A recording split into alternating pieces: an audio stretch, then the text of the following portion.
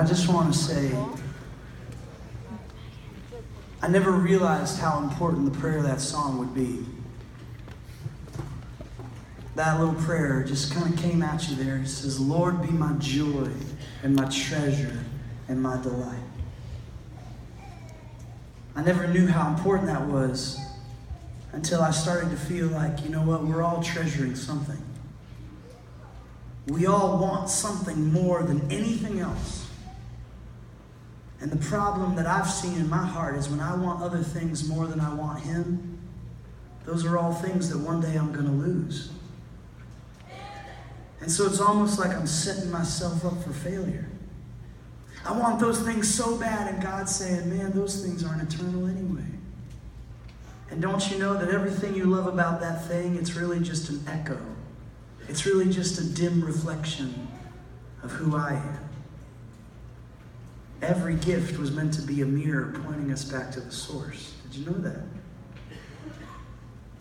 And when we get that wrong, then when things go wrong, instead of saying, God, what can I learn from this? How can I see you in this? We shake our fist at it.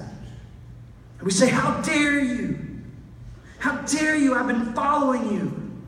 How come I haven't seen redemption win? How come this struggle feels like it's never going to end? How come this hurt is never going to end? How come this sickness is never going to end? How come this job loss is never going to end? How come this divorce is never going to end? How come this political cycle is never going to end? Amen. We all feel like that, man.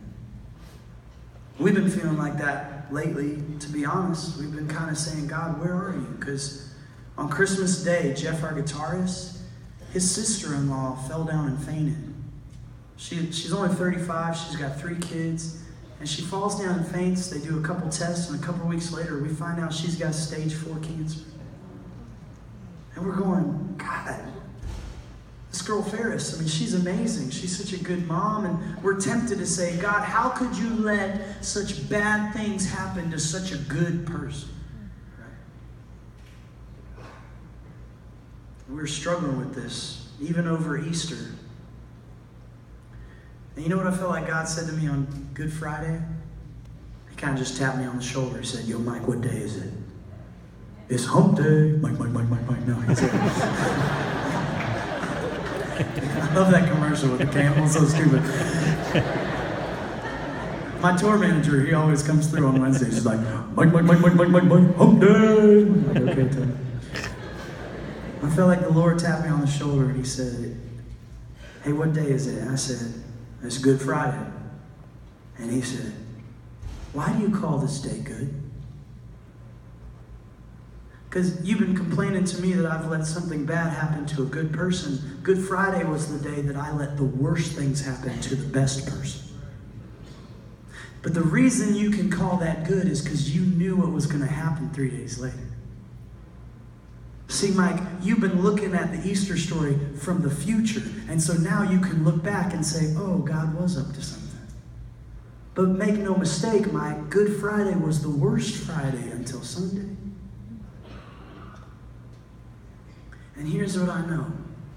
I've talked to enough of you all across the country that I know that there are people here that you are in the middle of your worst Friday. And you feel like it is never going to end. You feel like redemption is never going to win. You feel like you are stuck in the middle and God has left you high and dry. You know what I thought this last Easter? I never had this thought before. But you notice that God stayed dead on Saturday? I've always thought, Jesus, why didn't you just rise on Saturday? Why make everybody wait?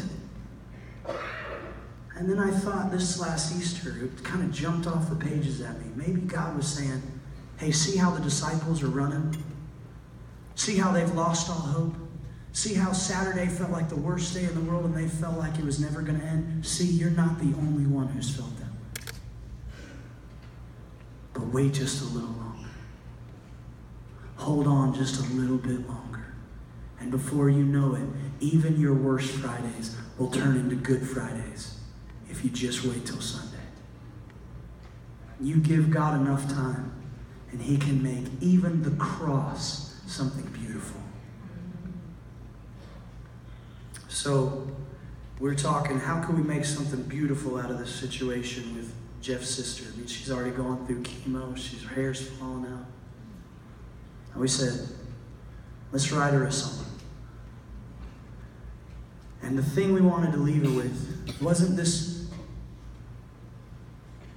certainty that God was going to heal her. Although we've been praying that God's going to work something miracle, because we've seen him do miracles and we are expecting him to do something crazy. And the thing is, I want a faith that not only believes God is going to do a miracle, I want a faith that believes God's good even when I'm waiting for the miracle. And so we said, what could we tell her? What's the hope? What is the hope that we could tell her right now? And so we started thinking, what's the best news of the whole Bible? What's the best news? Is the best news that your sickness is going to be healed? No. That's pretty good. Is the best news that all your sins are forgiven? No. That's pretty good. You see, the best news of the Bible isn't anything that's going to happen to us. The best news of the Bible is that we're going to be healed and forgiven so that we can finally stand in his presence forever. And we're going to be able to enjoy that treasure like never before. No more muddy glass, no more dim reflection. We're going to have like Windex, it's just going to wipe it clear, and we're going to see him face to face. And not only that, but remember what the angel said to Mary? He said, you're going to have a baby. And Mary's like, say what? You know how this whole baby thing works, angel? He said, you're going to have a baby, and his name will be Emmanuel, which means God with us. You're going to walk out those doors after this concert, and I don't know what waits for you. I don't know what struggle you're going to go through. I don't know what you'll have to walk through, but one thing I'm certain of is that you will never have to walk through it alone.